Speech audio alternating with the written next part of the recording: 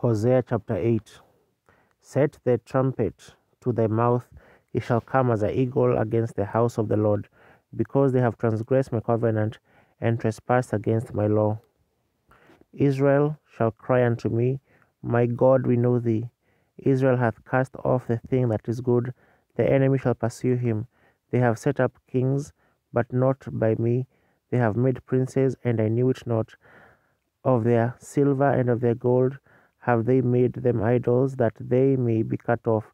Thy calf, O Samaria, hath cast thee off. Mine anger is kindled against them. How long will it be ere they attain to innocency? For from Israel was it also, the workman made it, therefore it is not God.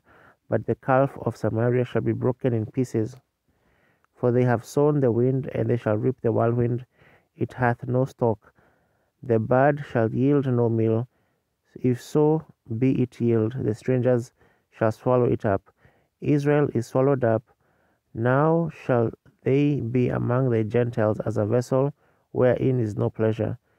For they are gone up to Assyria, a wild ass alone by himself. Ephraim hath hired lovers. Yea, though they have hired among the nations, now will I gather them.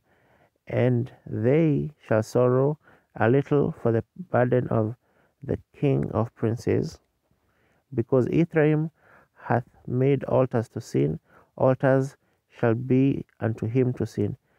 I have written to him the great things of my law, but they were counted as a strange thing. They sacrifice flesh for their sacrifices of mine offerings, and eat it up, but the Lord accepteth them not. Now will he remember their iniquity, and visit their sins. They shall return to Egypt. For Israel hath forgotten his Maker, and buildeth temples, and Judah hath multiplied fenced cities.